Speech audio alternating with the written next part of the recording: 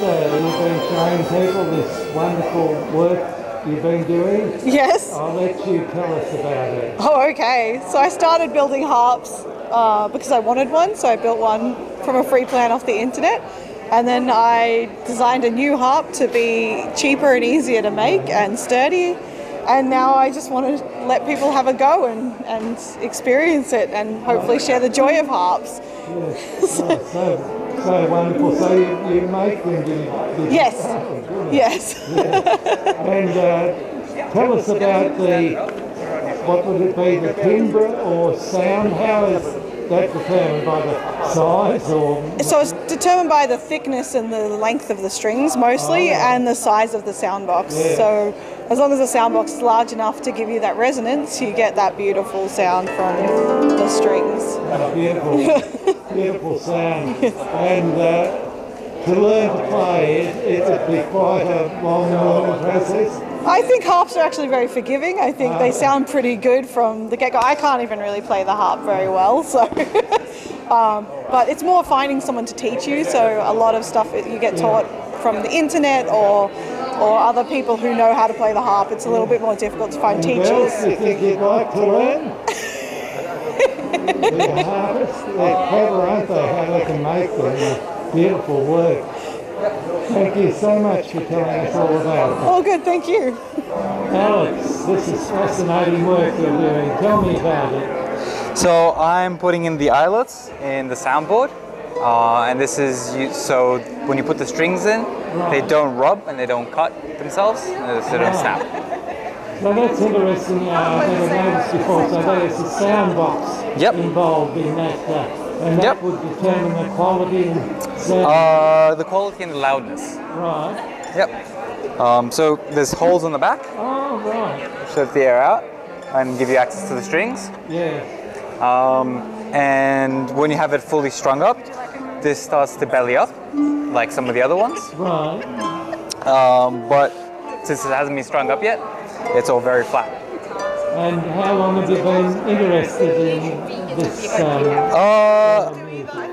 A few months, I think. A few months. Yeah, that's still very recent. Do you play the harp too? Or? No, I mostly just help Esther make the harps. It produces wonderful backing. Yeah, it does. They're really nice. Real sort of instrument. And you guys are to be congratulated on keeping the arts going in this sort of field.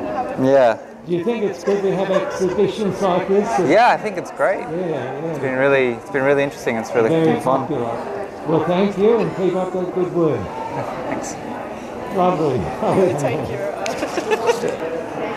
Ian, this is a fascinating display. Could you tell me about it? Of course. A number of years ago, I got interested in the Appalachian or mountain dulcimer, which is this device here. And during my research, I found that it was based on a very old German instrument, which is called the Schieholz. The Schieholz was taken to Pennsylvania in about the 18th century by German immigrants. And from that instrument, the local people in the Appalachian Mountains built their own versions of it, which is what we call the mountain dulcimer or the Appalachian dulcimer. It comes in typically two shapes. This one from Kentucky. And so there are various adaptations. Yes. Okay, the other one is this one, which is we call the teardrop version. That actually comes from West Virginia. So West Virginia, Kentucky, and then later on in about the 1980s, a guy named Bob McNally built this instrument here, which is a combination of the dulcimer type fingerboard, but adapted on a necked instrument that's a sort of similar to, say, a banjo or mandolin or something of that nature. So again, it has the ease of playing that the mountain dulcimer has, the simplicity of the diatonic scale, but adapted into an instrument that will be familiar with like banjo players or guitar players or mandolin players, people like that. And do you play them? I do. I find that this instrument is very soothing. It's almost a form of meditation to play that one, as is this. But these are more convenient in that they can be hung on the wall and just taken down, played when you feel like it, which is probably about every day. So, played. Oh. It's basically how it sounds.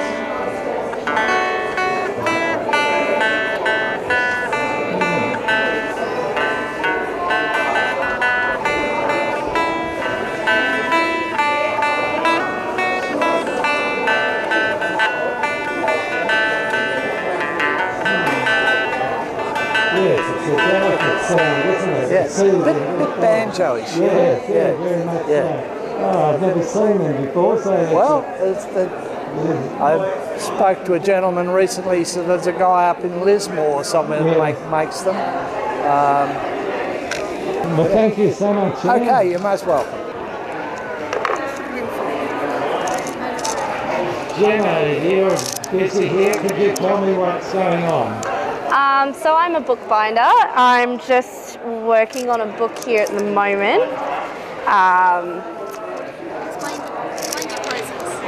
So bookbinding, you just stitch the pages together, bind it together, I guess. That's what the word means. Yeah, I can't relax.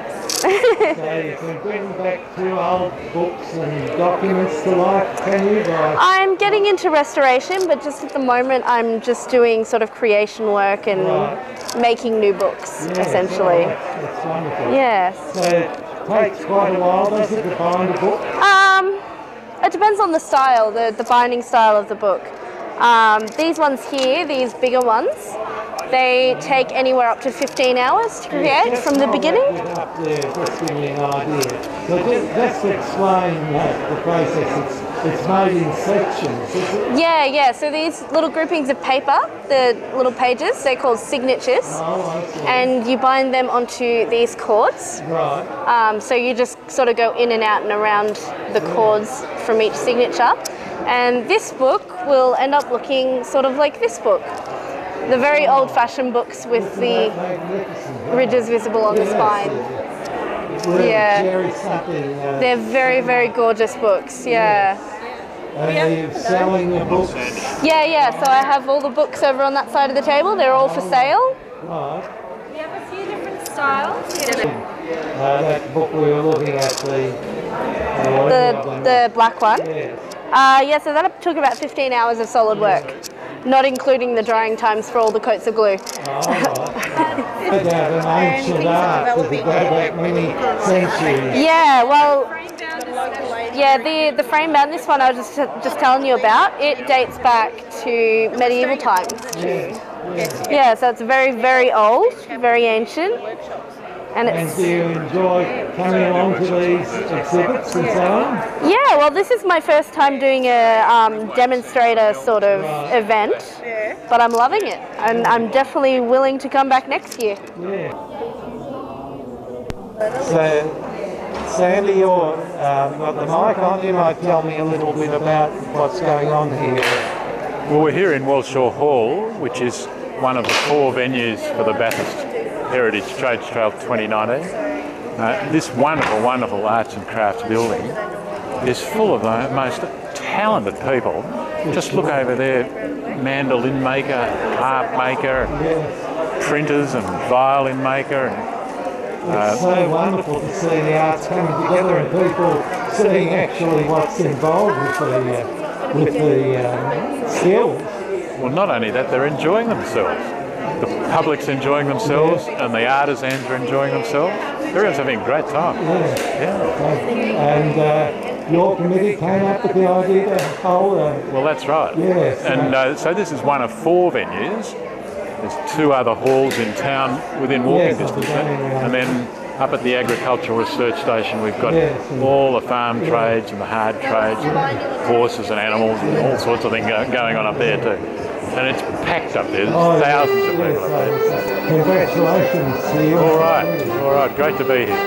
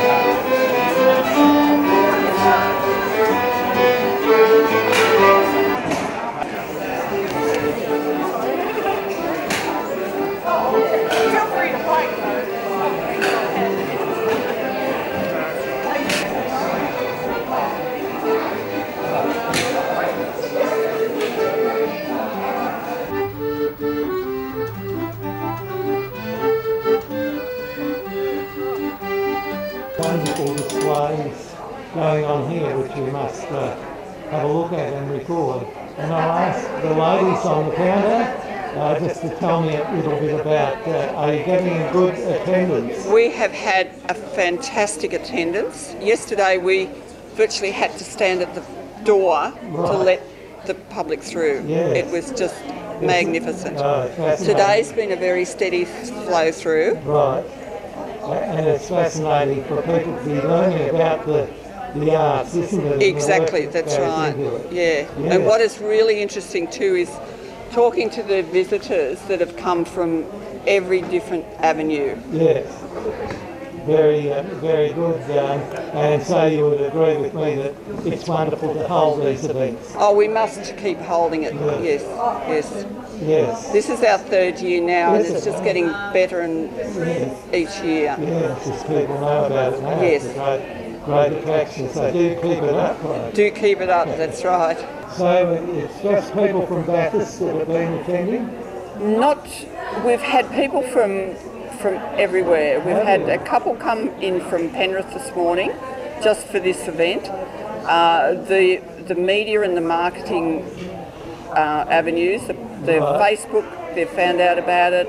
A couple come in from South Australia, particularly wanted to come here. It's just, we're getting more and more people from out of town coming in. And with our artisans in this hall, they're all from out of town. Right. So that's wonderful. The word will really spread. Word is spreading now, quite successfully. So I'm reading this ceramics is one of the displays. Could you tell me about it?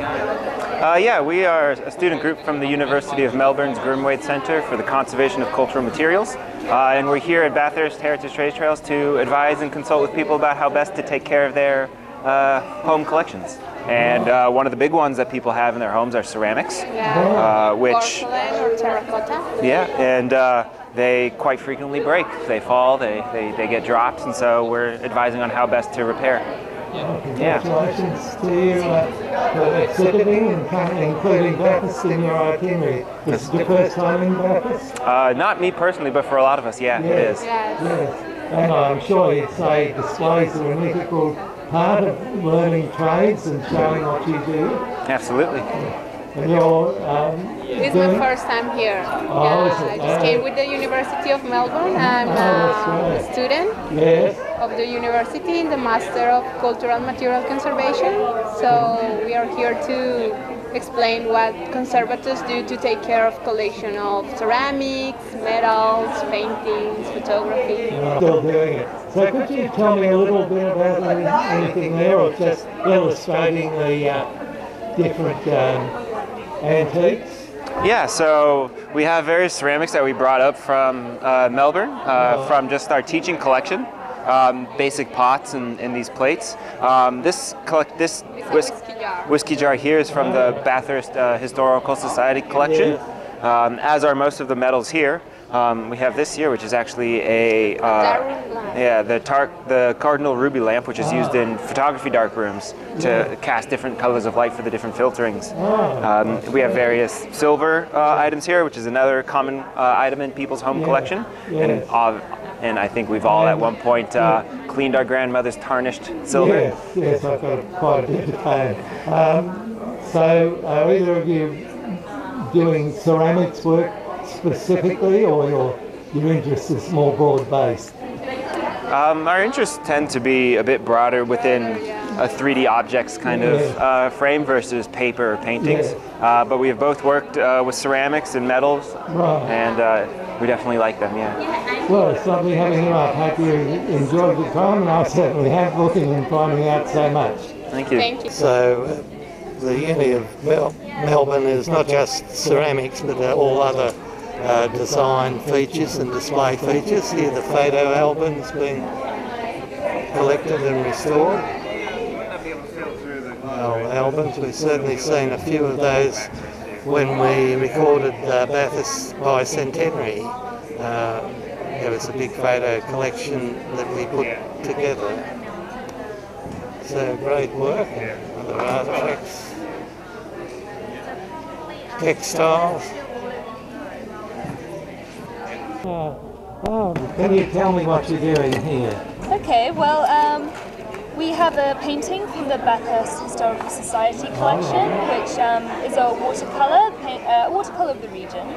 But unfortunately, the backing of the artwork has failed, and to avoid any dust and dirt and insects getting in there, and to prevent mould from growing, we've separated the layers, the back, the painting, right down to the glass, and dry cleaned everything with one of these super soft brushes. We recommend if you want to dust your paintings at home, you use women's makeup brushes. And now we're just cutting some acid-free board to insert in the back. We're going to tap in all the little nails back into the holes that have been originally there, and then we're going to finish it off by sealing off the artwork with some dampened brown paper tape to make sure nothing else comes and lives inside the painting. It's quite intricate and very detailed work. Yes, it requires a lot of patience, but we love what we do. The result is great. And your first time to Bathurst? It's my first time in Bathurst. It's kind of a nice city. I love Bathurst. Yeah, it's beautiful. And the autumnal trees are lovely. Yes, yes. Thank you so much.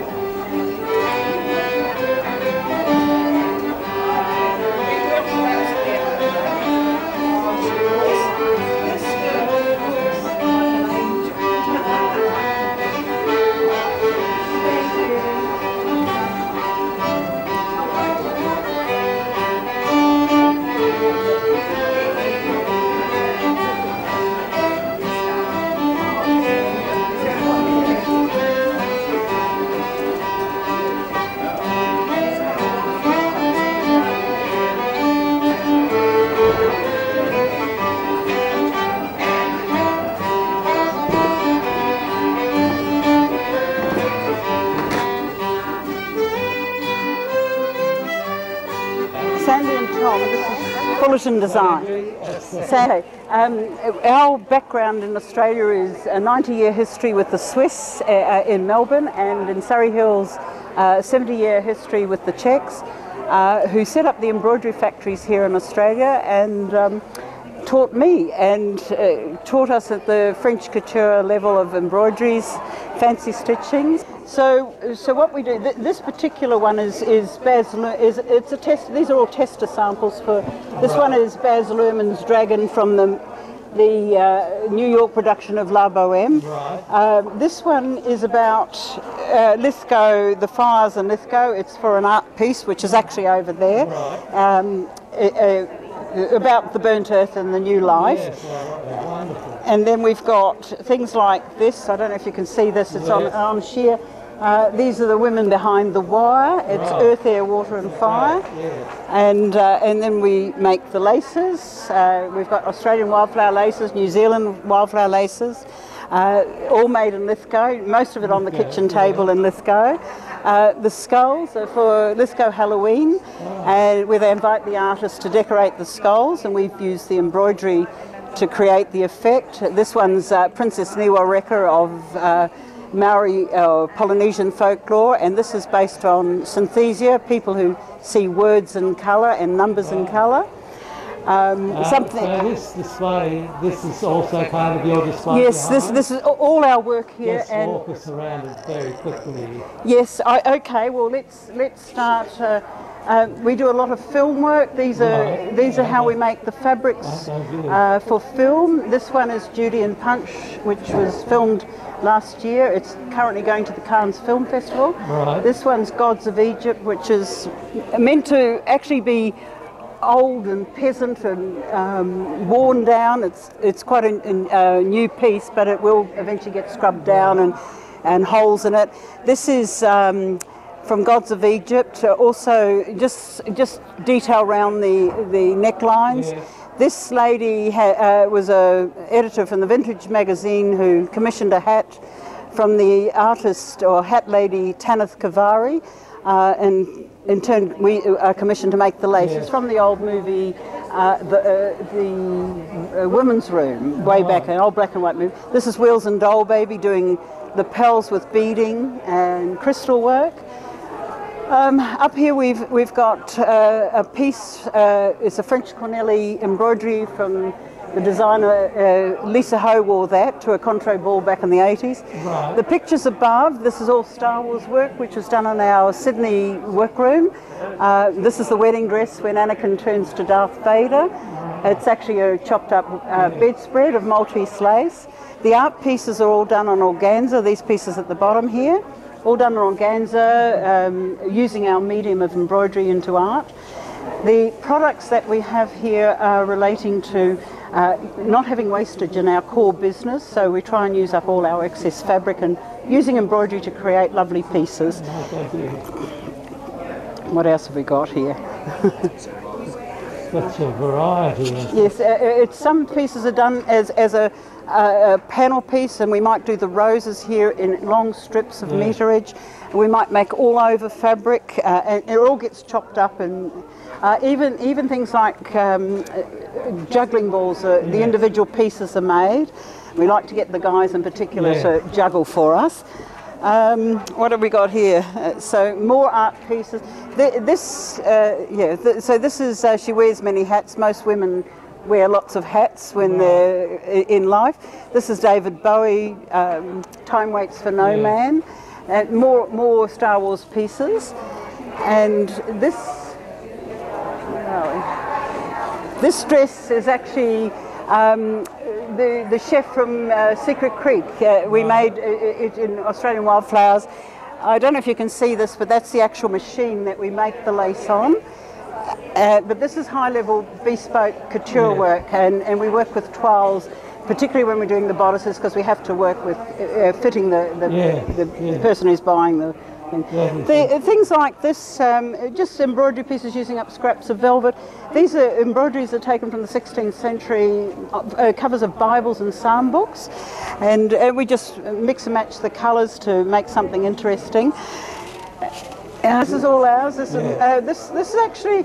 actually has just gone to, this opened at the Nisei Theatre. This is Love Never Dies for Lloyd Webber, and this opened at the Nisei Theatre in January. We have done it before, once again on the kitchen table in Lithgow, and we just redid it again for them. We've been doing Phantom and Love Never Dies for several years now, and these are all glow-in-the-dark Christmas decorations, where we make the laces in Lithgow, and the laces also, I've got some here that are, can I just come in here, sorry? We're going to go this way. Yeah. This is Australian Wildflower laces, and this is where we make full meterage. I don't know if you can see that. Yes. Oops, here we go. So this is, once again, it's bespoke where you can commission it to be done. These are cards we make. They can be peeled off and recycled into something else. They've been framed up from the movie Victoria and Abdul. This is an altar cloth. I don't know if you can. Oopsie! I don't know if you can see the church in Harris Park. It's just a tester sample. Tony, what a wonderful display. Could you tell us about it? This is the Twisted Sisters Fabulous Felt felting exhibition and display, and we make everything from wearables to needle books, pin cushions, handbags, sculpture, wall hangings, and anything else, jewellery. Right. Yeah. I didn't realise, I sort of knew about hats and felt, but it's so much more versatile, isn't it? It's a very versatile fibre, and that's what we love about it. Yes. It keeps you inspired Sure. to just find different things to make out of it. Yeah. So there would be quite a demand for your work.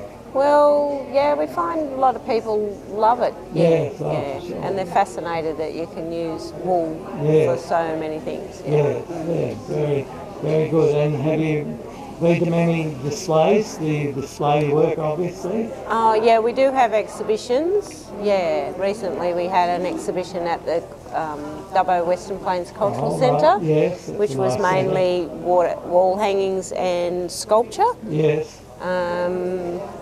And then that was December last year. Right. This year we've been at May Rochelle Gallery at Millthorpe, and we've had a display at the Platypus Gallery at Forbes. Right. Exhibition. We've got one coming up at the Pandora Gallery at Coolah. Yes. So we get around and. No, and obviously you, like I feel that these sort of exhibits are wonderful for making the public aware of what's available. A lot of people are simply blown away by the process of how simple it is and the versatility of the fibre. Yeah. So this is the product that we use for the felting. Right. It's been scoured and combed, and this is called a wool roving, and it's merino wool. Australian merino wool, and we buy it in rovings, and then we hand dye to suit the project that we're doing. So with this, then it's refined down to thread, or we lay it out in a pattern, and then we use soap and water and agitation. Right. And then we, that's the wet felting process. Sometimes you use a resist if you want to create a handbag, and the resist goes in there, and that stops the wool both sides felting to each other. Yeah, so it creates a cavity, and that's the same process we use for the hats. There's so much in it. I'd like to talk more, but this has given us an overview. So have a great time in Bathurst. We will. Thank you for talking with us. No problem. Thank you.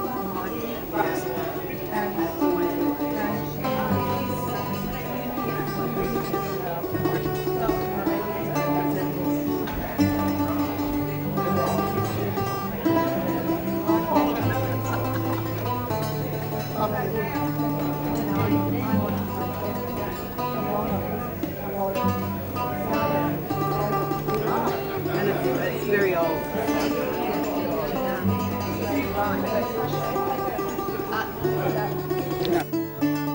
Other times it's this is the track. Sally and Gillian, you're doing some great work, some fine work. Gillian, tell me about your work here. Weaving baskets using Bangalow palm inflorescence, which is this material here. Oh, right. It's been dampened so it's flexible. So how long have you been working on this particular piece? This has been for a couple of hours this Right, morning. you got that far, yeah. We're just making little mini sample ones, just given the space and Right. the materials. And just finishing this one off now. Right, and here are all your sample Yeah, work. mix of mine and Sally's work. Beautiful work. Now, Sally, could you tell me what you're doing? Currently, I'm coiling with iris leaves. So, refuse from the garden. Right. That would have otherwise gone in compost bins or the green bin.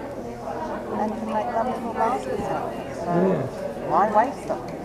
It's wonderful if people just don't realise what can be done. Absolutely. And that's why it's so important that you people tell us or have these displays. I think you'd agree with me that the idea of having exhibits and workshops is a great one. Oh yes, absolutely. Are you from Bathurst or you come from a fair distance? Both come from the Blue Mountains. Oh, right. So not too far. Yes, and you have lots of exhibits and displays there too, I And we think. both give workshops. Yes. Well, that is great. And then you can go to really fine fabrics, can you? Or what, for example? Yes, I do a lot of work with recycled materials. Right. So things that other people might throw away. Yes. I find some sort of beauty in them and make them. Yes, that is beautiful. Just come up to your waist, not fibre and designs. Yes, very important. Branching out design. So that's your firm, is it? Branching out? That's mine and one of my sisters. Right. And Waste Not Fibres is Sally's. Oh, right. So all the best, and thank you so much for showing us. My pleasure. Our pleasure. Have a good time. My name's Deborah, and I'm a spinner and a weaver. That's fantastic. Deborah, this is a most interesting spinning wheel. Could you tell me what you're doing? Okay, I'm actually spinning merino wool here. Right.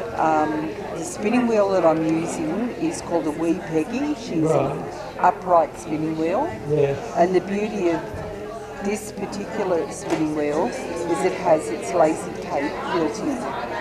Right. Now, when I have spun 2 of the bobbins full of wool, I would then put it onto the lacy cape. Once I would take the ends, I would put it back through the machine, and then I will ply the wool. Once I've plied it, I then take it off onto a niddy noddy, which is this. Now I'm spinning at about a 4-ply, which is quite fine. This is Corriedale wool that I've got on here at the moment.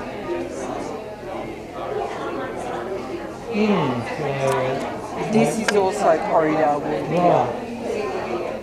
The beauty of the merino sheet is it's very, very fine. And it's very dense. So that's why it's so much in demand. Absolutely. The best Italian suits are made from merino wool. Right. Once you get the spinning done and the fabric ready, you can do anything virtually. That's exactly right. Once it's spun up to this stage, I would then ball it. Right. So how long would you be going to spin that amount of quantity ready? Continuously, probably a week. Yeah. So it's very time consuming. Right. However, it's very relaxing. Oh, for sure. And you can lose an hour very quickly. Yeah. Wonderful. I've been doing this for about 5 years. Have you? Right. Yep. So the idea of it is to get your wool as even as possible. Right. And that without any lumps or bumps. How much tension you exactly, and it also depends on how much wool you pull. Right. Okay, and sometimes the type of wool dictates to how thick it's going to be. You can make wool that's lumpy and bumpy on purpose, and it does have its place, but most of the time for just plain knitting, you want it as even as possible. Right. Wonderful. So when you're spinning, your wheel goes to the right. When you ply, the wheel goes to the left. Right. So with your foot, you set it off in motion to the right. And all I'm doing is I'm teasing this wool out so that it's thin and even.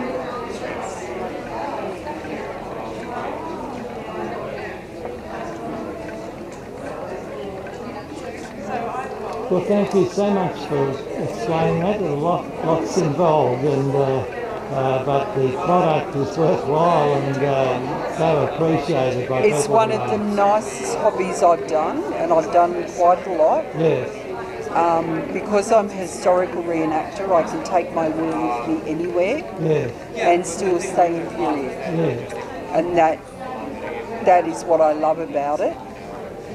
And the fact that you can make useful products out of it. So once I've done this, I can knit it, I can crochet it, or I can weave it into cloth. Thank you so much. You're welcome. What do we call that lace work? Here we got bobbin lace. It's a lovely bobbin lace material. Yeah.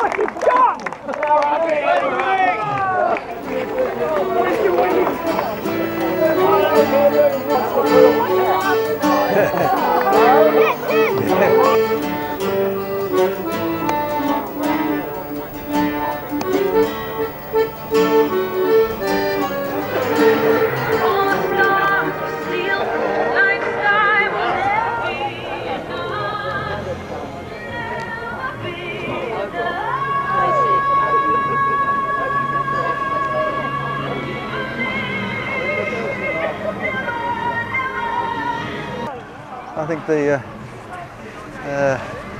on a whole, please be prepared to ask questions and, you know, say a lot of rubbish or whatever else, and say, you know, if you want to move on.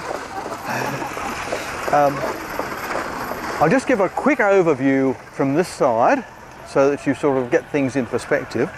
The farm square, and that was always formed the farm square actually, even though it's a rectangle. We're not pedantic about these things, are we? They're the original farm building, so we have the blacksmith shop, shearing shed, hay shed, barn, stables, and I'll just go into this one in a minute. This is the agronomy shed where they used to store the seed for testing from, we had a lot of the famous Australian wheat breeders who used to work here. The curious thing about it, and I think probably it's a thing we struggle with, you can see there's two metal caps there with, there used to fit pipes in there. For storing the seed they had to fumigate it, so they pumped gas in there. Many years after it was used as that, they decided it was a good place to put staff. The staff, for some reason, were a little bit reticent about going in there when they saw that this was actually a gas chamber. We had to sort of say, it's all right, that's no longer operational. But there's some wonderful history in that place. So the people who worked there and the experiments that went on and what developed. Where Lynn works over here, it's now a nursery again, but it was actually the nursery. The whole of that, there was an old glass house there, but it wasn't old at that stage, it was a state of the art when we first set it up. And this is where all the stool beds for the fruit trees, all the seedling beds for the vegetables which would go down to the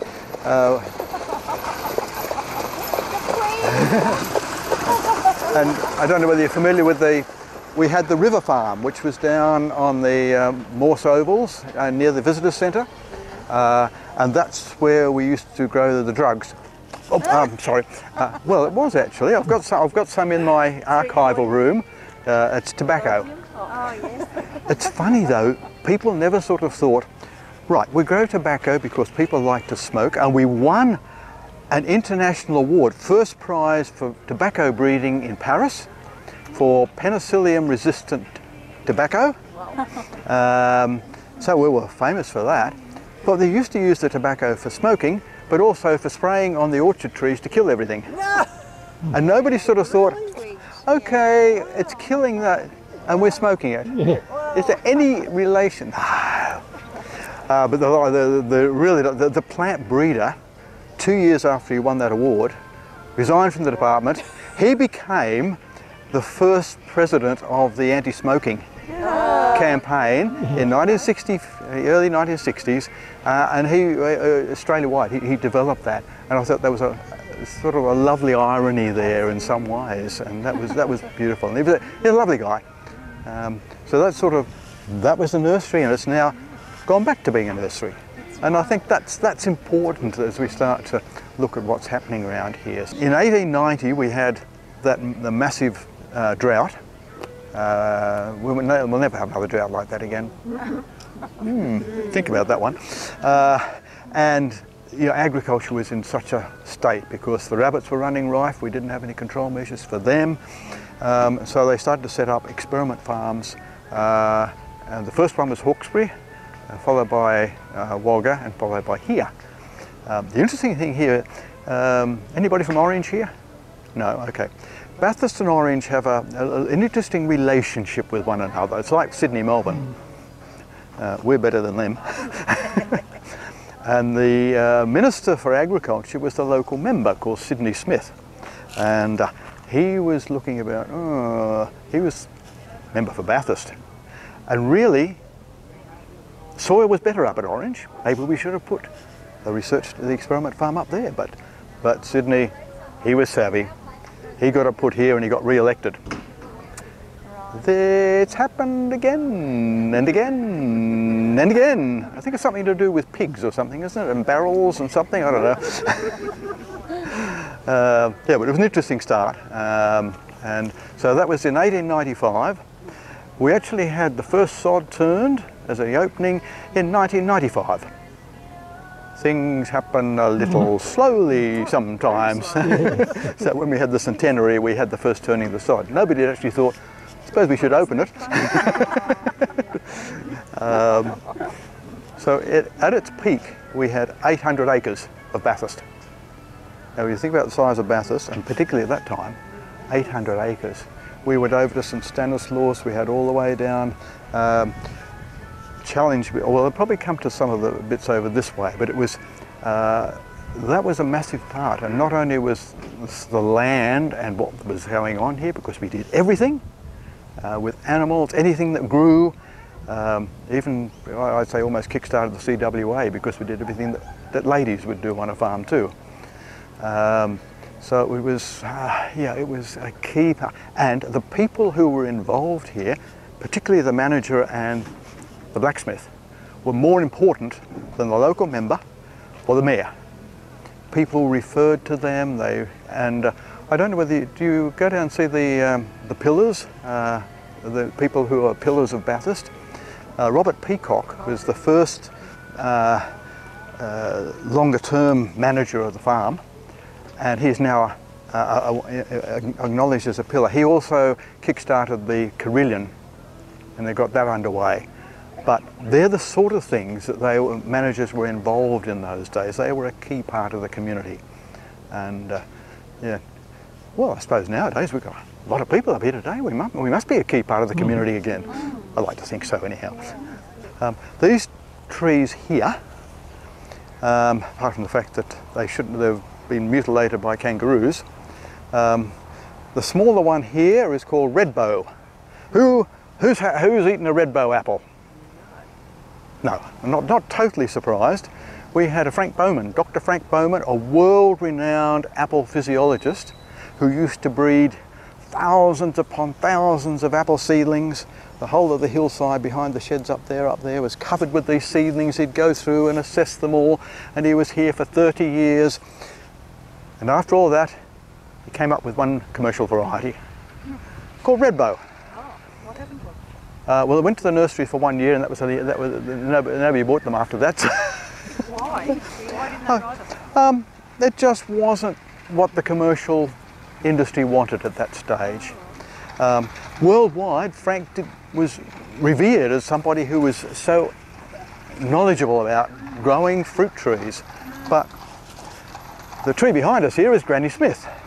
Of course, Granny Smith worked for years on her breeding program. Go 180. This one. That's your steering. So which one is Rosamond better get on? So I'd better have a bit of a turn right and head down to the road. No worries. I could see you weren't enjoying it. And we'll get you where it's nice and quiet. Off you go.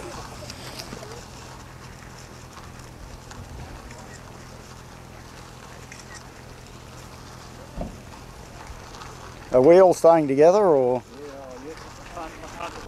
Look around.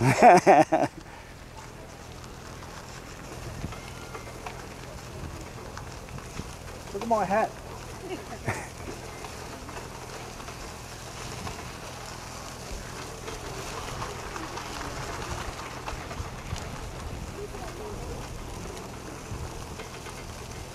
We got to sell tickets to this job?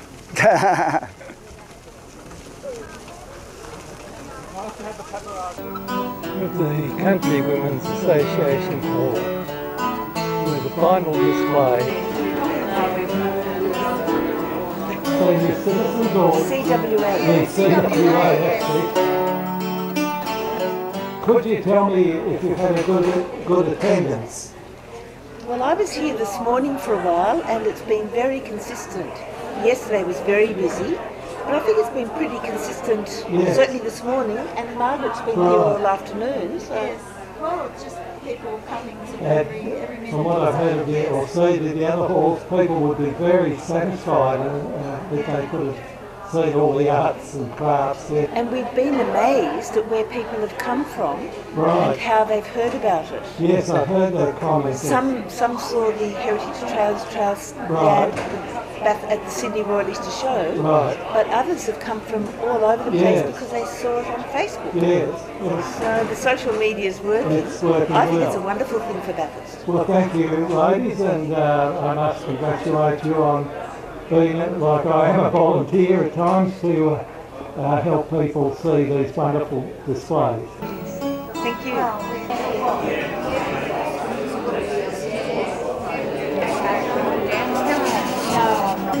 Now I've been admiring this, what do we call it, a loom, is it? It's a peg loom weaver, for peg loom weaving, and it's a fairly old form of weaving,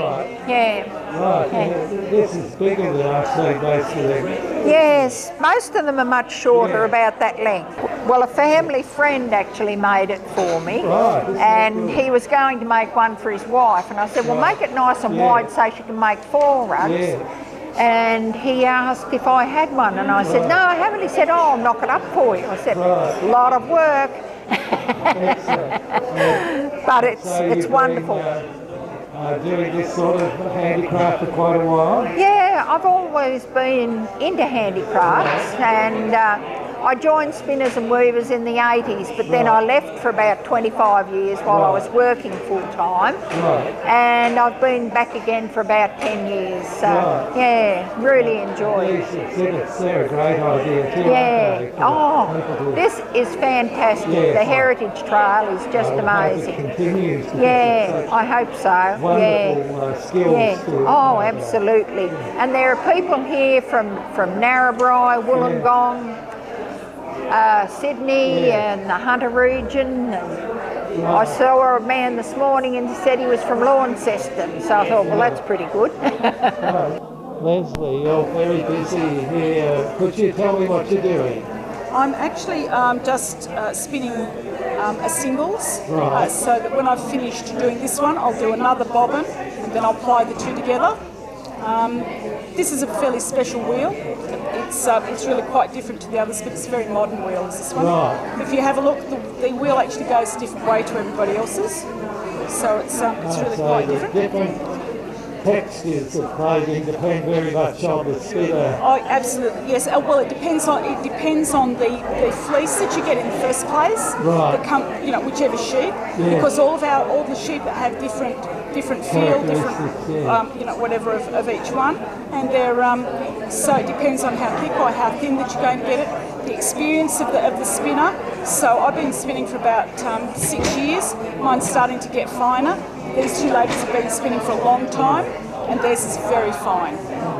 So yes, that's right. It's a long time ago in my English class.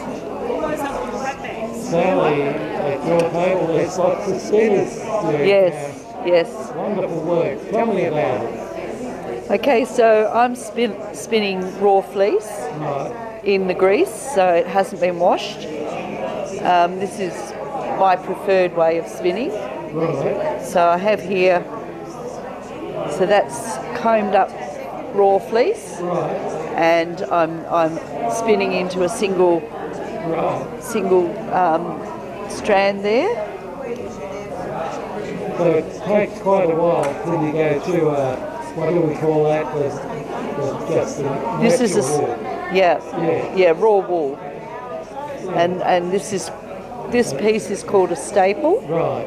Then when it's spun, it goes onto a bobbin. That's right. This is the bobbin. Yeah. So you can see that it's feeding onto the bobbin. Yeah. And the bobbin is driven by the wheel. Right.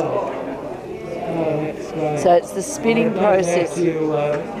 Do you knit some of the material? Is that one of your... This is one of my creations, but my mother spun the wool for this one, not me, but I knitted it. Yes. And no doubt you've had lots of visitors in the last 2 days? We've had a lot of visitors, a lot of people who are interested to see the process. Oh, that's wonderful. Such wonderful and practical work. Yes. Congratulated. Both on your skills and patience too. Well, it's very enjoyable. Yes, well that's great. Thank you very much. No worries. Kathy, you're at the spinner's table. What's happening here, isn't there? It's a great day. We've had 2 busy days. Right, very busy. Lots of people, lots of interests, and fun. Yes. Margaret, could you tell me a little bit about what you're doing? I'm spinning wool and alpaca that's been washed, blended and dyed, and I'm just spinning a single and it'll get plied later on. Right. And are you going to make an item from that or? Yes, probably a jacket. Right. It's a long process. This is bobbin number 5. Right. So do you think it's a good idea to have these exhibits? I think it's wonderful. Yes. So people see how it used to be done and still be done. When you've That's very true, like that. And you will be no doubt having other exhibits going on too? We've got International Spinning Day, the 3rd Saturday in September, and we'll be in the shopping centre demonstrating spinning there. I think that's our next big function. Congratulations. Anybody wants to follow up the 2nd, 3rd, 4th Tuesdays, all rides all at 10 o'clock. Joy and 2 pans. I've just been looking at your stand. What a wonderful stand. What a productive stand. Could you, Pam, perhaps start off by telling me what you're exhibiting here? We're actually representing our craft cottage, Rankin Cottage Crafts, and we're exhibiting knitting, crocheting and candle wicking and jam making, which are all heritage crafts. Versatile. What do you have in your hand there? I have candle wicking, and I'm, we're calico on calico fabric with actually wicks from the candles. Is what colonial people embroidered and decorated their house. Right. So I'm doing that. And Pam, number 2, you're very Yes, busy I'm here. knitting baby hats Oh, for our nice cold winters. Right. Yes, and yeah, most enjoyable. So you would have a pattern, do you? Yes, I do have a pattern. Yes. But some of it you can do without the pattern. Aunts or relatives Yes. used to be quite big hitters. It must be satisfying to you all to develop a product that is very lovely pastime. very much used too. It is, yes. And Joy, what are you doing there? I'm actually crocheting. Right. This is the start of like fingerless mittens that I've made. Isn't that delightful? Yeah. Yes. So, and again, for the cold Bathurst winter, we need something to keep the hands. Yes. We can't keep our hands still, so Yeah. we have to do Keep them all. Joy. Right. Yes. I've got the mark up here. We've also got children's wear and some crocheted stuff, beanies, more children's knitting and crocheting. Right. Some scarves. Well, we have hand knitted socks, keep our feet warm, and we go into our crocheting and cushions, candle wicking. So it's showing how it can be used. Crocheting. All right. I bet they're in demand and very yummy to taste. Yes. So what types, different fruits you use? Yes, fruits, yes, apricots, plums, strawberries, melon butter. Right. So they're available at Town and Country, are they? No, Rankin Cottage. Oh, right. Rankin Cottage. Right. Ah, excellent. Well, ladies, you're we're a from very productive team there and wonderful work. I congratulate you all and I hope you continue to exhibit so we all know the things that are happening. We actually have a craft cottage that's been running in Rankin Street and we've been going for 33 years continually. We operate 7 days a week from 10 till 4. So we're just a little group where they're actually operating the shop today as well. Right. Yes, all these things are available down there. How are you? We met many years ago. We have indeed met before, yeah. Also in the filmmaking. Yeah. I know you to be such a diverse person. Too with the handicrafts. Could you tell me a bit about that? Yeah, okay. Well, what we're doing here is we're constructing a representation of the Macquarie Bogan River catchment, so it's kind of starting down in this corner at Bathurst and then working through Dubbo, Warren, Macquarie Marshes and so on, and going up to the Barwon River.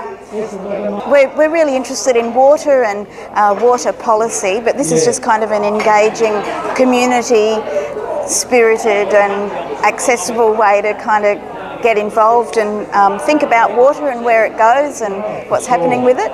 Water is such an important thing. We won't It get is. into that, but I know you're doing great work and making people aware, and I think from the way government's going, they're aware, aren't they? Yeah. But anyway, getting back to this, is it to be a hanging or? This particular thing will be a banner.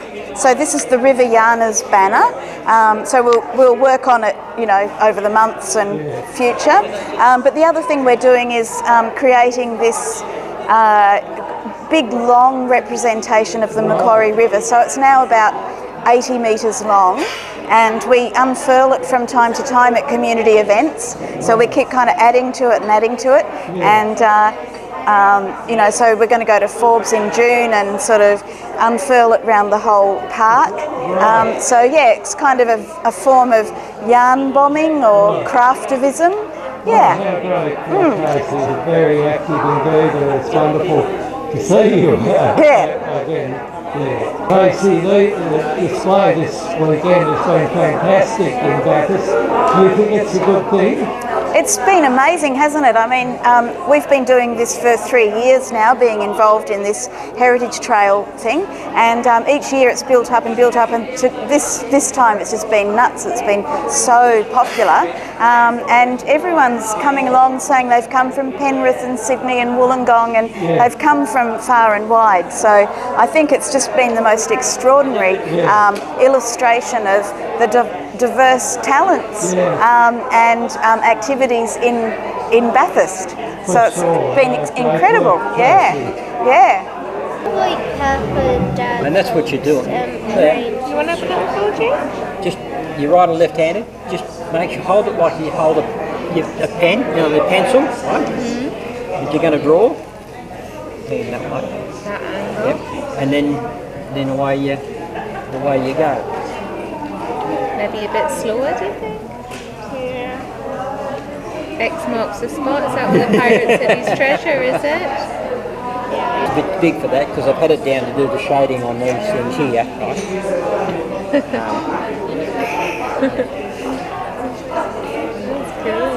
How long would it take you to do a picture like this, do you think? Oh, them I can get done in a couple of days if I'm sitting down doing it. Something like this to try and... So you do it all in pencil first? Yep. Yeah. If you want to try and make it darker, what do you do? Just go You do that.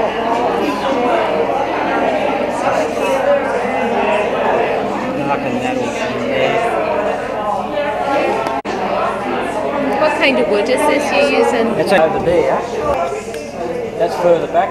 The lighter it is, it looks out further in the front. It looks clustered when it's down there, but when it sits up on a wall. Gotcha? Yeah. The basic stitch is still buttonhole stitch. What is this type of work called? This is all needle lace. Oh, needle lace, yes. So needle lace was the very original lace, and then bobbin lace came along in response to try to keep up with demand, but to be more commercially viable because it was faster to make. So if I just get this piece over here. That's beautiful. Now this piece is needle lace, all done with a needle and thread, worked on a foundation pattern, and then that pattern is released from underneath and you have fabric in its own right. Beautiful work. Thank you. And this big of work, what do you call that? That's needle lace? Right. And it came to Ireland in response to their poverty there in the 19th century, so 18s. And it was brought by nuns into the convents who had been from Europe. Yes. They created this tape so that they could make it more quickly. Right. And so this was then sold as a much cheaper version of the European laces, so that they could then make a little bit of money to keep food on the table. Yeah, so lovely to see you carrying on the work and getting such good results. Thank you. Have you enjoyed being at the exhibit? It's been fantastic. Has it? Yes. And what I've loved about it is I've had the opportunity to really educate people about what lace is. And in this setting I've been able to show people not only the different styles of lace, but also achievable and more complex styles of lace so that they can decide whether they want to give it a try themselves. Wonderful. Your group is called? The Bead and Wire Craft Guild of Bathurst. Right, and we've seen a lot of you in the bicentenary, but it's good to see the organisation still going strong. Yes, very strong. Yes. Yep. I know you're almost packed up, but could you tell me a little bit about the display? Right, we've got Madam Butterfly here. We've got a gum tree here. We've got Stanley the snake and the chooks with the trees and the scenery. And we've got beaded jars and a vase. I didn't realise it's so versatile. It's not clothing, but a whole gambit of artistic. 1920s, Roaring 40s hat. that way. We've got a beaded and chainmail sculpture. We've got a beaded frog, necklace, wire work and gemstones. Lots and lots of variety of things. And people can purchase these, can they? So, yes, they can, yes. Do you have a storefront or you just work from a group in the phone? Just a group right. in the, yeah. I must tell Helen that when we're looking for unique things, and have a look at that. I just didn't realise the versatility of your group. And it's lovely seeing you again. And I think you'd agree with me, these sort of exhibits are a must, aren't they? They are. Yes. Yes. Bring people got to to keep them. the trade going. Yes. Yep. Yeah. Well, as a final word, thank you so much and convey my congratulations to the group. Tell them we'll have this film out in about 2 months. Okay. Thank you. Fran, what a wonderful exhibit these have all been. Do you feel it's been worthwhile?